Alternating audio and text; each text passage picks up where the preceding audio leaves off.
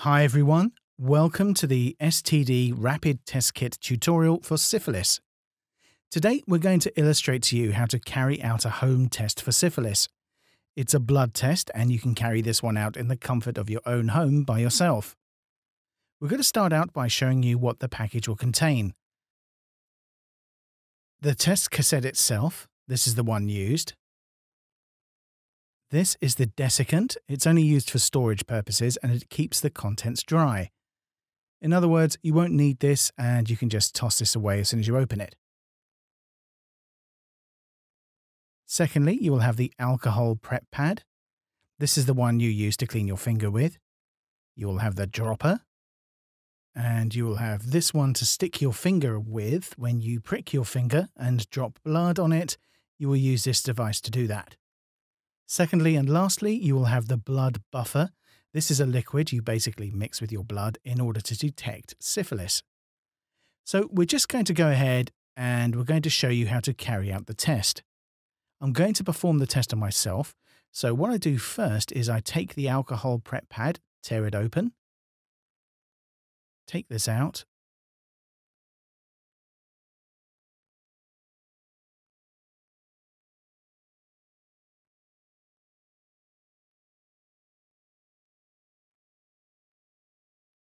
and I'm going to prick my right finger like this. The next thing you do is you have to do this right. Push the knob in and twist it and take it out. The lancet is now loaded. It's ready to be used. I place it towards the fingertip.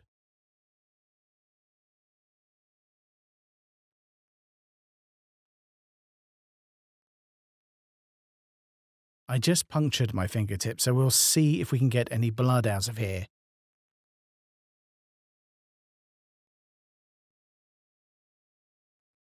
All I need is 1 to 2 drops of blood. Make 1 to 2. I'm going to do 2 drops in this case. I'll insert it into the sample well of the test cassette. Yep, 1. And need 1 more.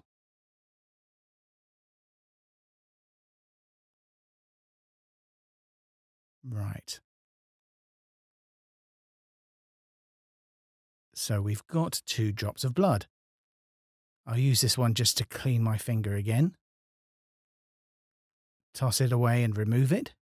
Just be careful to remove all of this equipment after you've used it so that no one else can get in contact with it. All right, next up is I can take the blood buffer, open the cap. What you want is 4 drops or 3 or 4 drops. Take that out and put the cap back on. You're done with this. We take the test cassette and I insert 3 to 4 drops into the testing well. 1, 2, 3, 4. That's enough. So now we're done. There's still a little bit of blood here.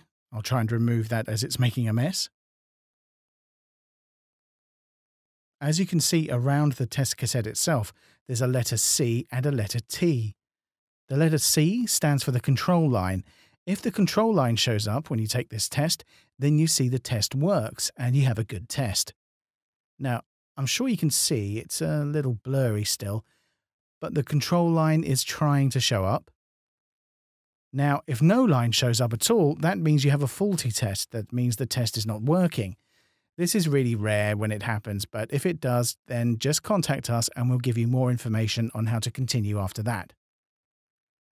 Now, the second letter is a T.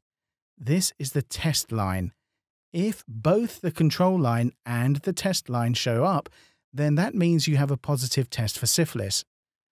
And I can't urge you enough to do this, but you have to contact a licensed doctor and receive immediate treatment if you test positive for syphilis. Usually you have to wait between 2 to 5 minutes. You can already see the C line showing up here, the control line. That means that I have a good test, a test that is working properly. We'll just wait a little bit more here. We're going to fast forward now 5 minutes, and then we'll see what it looks like. Right, so 5 minutes have passed. Here you can see that there is only one line next to the C. That means that the test has worked, as the control line is there. There's no line next to the T. That means that I'm syphilis negative. We have a website listed at the bottom of this tutorial video, www.STDrapidtestkits.com, and you can buy a rapid test kit for syphilis there. Thank you for watching, and have a great day.